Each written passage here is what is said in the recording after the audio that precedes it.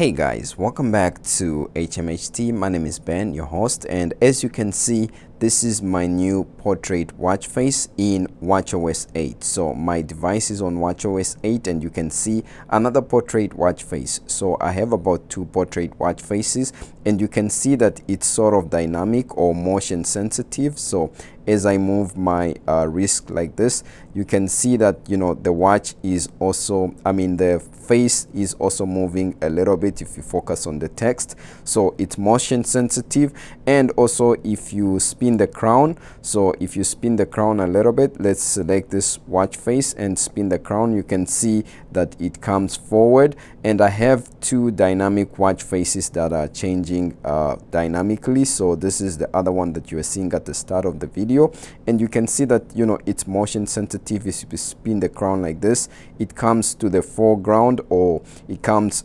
further a little bit out of the screen. It goes also the same with this other watch face like this. If you spin the crown, it comes like this, and it's motion sensitive. You can see that it looks like I'm moving my head back and forth. So this is how the portrait watch face looks, and you can actually set up more things to this portrait watch face, and that's what I'm going to be showing you, how you can do that on your Apple Watch. So if you go into your iPhone and open up your Apple Watch application and go to the watch app like there, you can go to where it says face gallery, and you can see that basically this is the portrait watch face, or what's new in watchOS. You see the first thing that you're going to see is portraits, and that's the one that allows for this. So the moment you open it up for the first time, you can see that when I click there, mine shows nothing. But when you do this for the first time on your device, you will see something that's exactly like this. The face, I noticed that it's changing. Sometimes you have like an Asian, sometimes you have an Indian, sometimes you have an African. So this is something that's changing to depict, I guess, different ethnicities. So that's something to keep in mind. Mine looks a bit different because I have already been there and I made some changes. But once you go into your watch app and go to face gallery, you'll be able to see portraits, and if you click on portraits, you'll be able to see the watch face. Now it says no portraits photos, so we want to go ahead and add a portrait photo to this watch face. So let's click there like this, or let's say we have to come here and say choose a photo, and you can see that it automatically goes to the portrait section of my iPhone. So if you go into my photos, you'll be able to see this portrait section, and these are all the portrait photos that I have taken using my device. So you can see that it's pretty good. For the purposes of this video, let's select like this portrait photo and we'll add it like this. And now we've added our portrait photo. So you can see that here we can actually change the style or the text style. You can see when we select it there, it changes. If we select this one, you can see the style changes, and also it changes right there. But now if you want to change your text to put it as a foreground or background, you can change that by going to the photo that you have selected like this. And then when you click on the photo, you will notice that these options pop up on the bottom of your screen. So for me, if you select this one, you can see that my time, or the time parameter, goes on the background, and if I select this one, it comes in the foreground, and this one just put it on the bottom front. So if we select this one, which is the one that's in the top behind, you can see that it says time is being obstructed. If you get something like this, you can always move your subject around, and you'll be able to get the message out of the way. So you notice that if I pull down, it says time is obstructed, is no longer there like this. So if I like my subject here, or if I like it here, I can always drag it and put it to wherever I want. I'll just put it here and just leave it there and click done. So now this is done, and my time is in the background, as you can see. And now we can add this to our watch.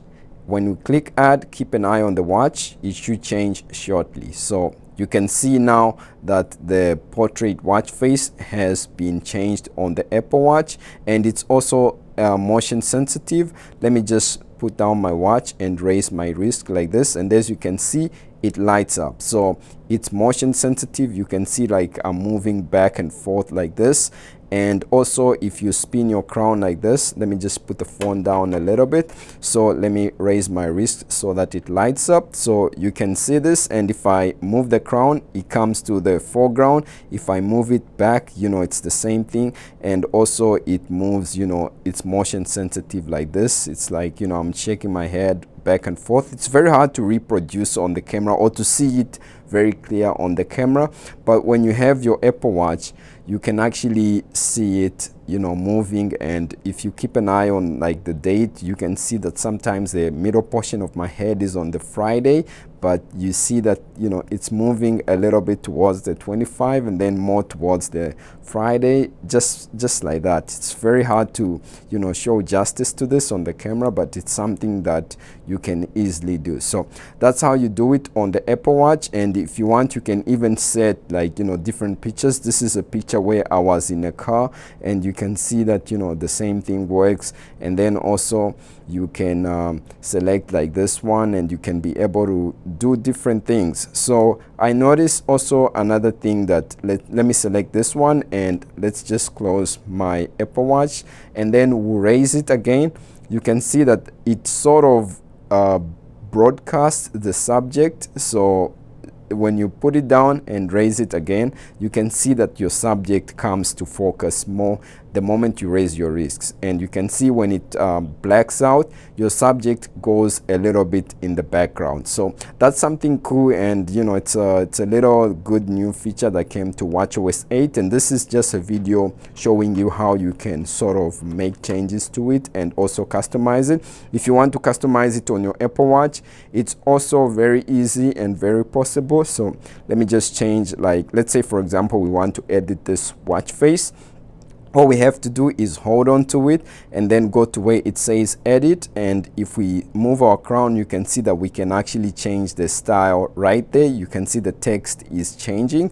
You have rounded, you have modern, and you have classic. This is something that you can do. And also you can change different parameters. If you want to add the date, you can add it there, and if you want to add other things or other parameters, you can do that on your Apple Watch by just using the watch without a need for the phone.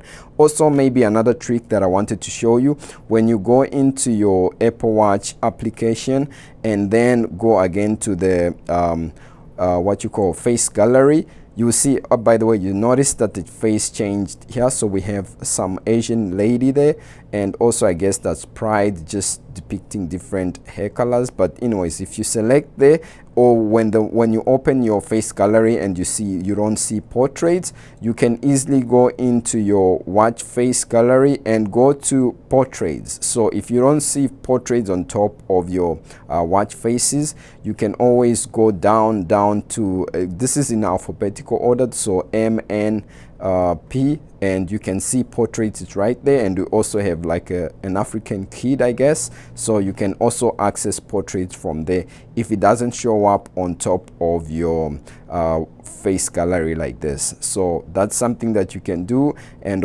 obviously when you come here on my watch, you can always see the different watch faces that you have. And also remember that when you add portraits, you can even choose like multiple portrait pictures. So you can choose this, choose that, choose this, choose this, and add multiple numbers of pictures to your portrait. And when you add it, you can always come down to the photos that you've selected like this and make changes. So let's say for example this one that I've changed, if I want to put the text in the background, I can always do that.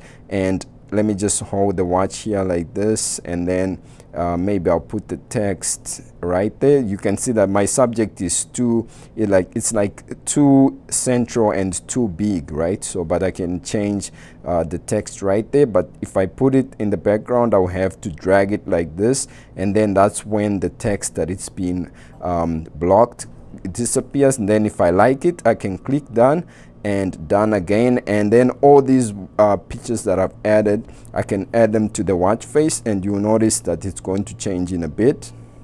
Let's keep an eye on the Apple Watch. more pictures take more time, and as you can see, it will change in a moment. Let's just give it some more time. Maybe I will just lower my hand and bring it back up like this, and as you can see, it has changed, and the text or the time is in the background, and you can see that the picture just changed right there. So that's how you do it. As you can see, it's very easy, very simple to do. All you have to make sure that your watch is on watchOS 8 and also is updated to the latest software update, and make sure that your iPhone is on iOS 15. You'll be able to enjoy this new portrait watch face. And other than that, that's about it for me, guys. If you like this video, please leave a like down below, and if you have any questions, leave them below, and stay safe, and I will definitely see you in the next video very soon. Maybe I'll just put this one because it looks a little bit cool. And stay safe, have a great weekend, and I'll see you in the next video. Peace.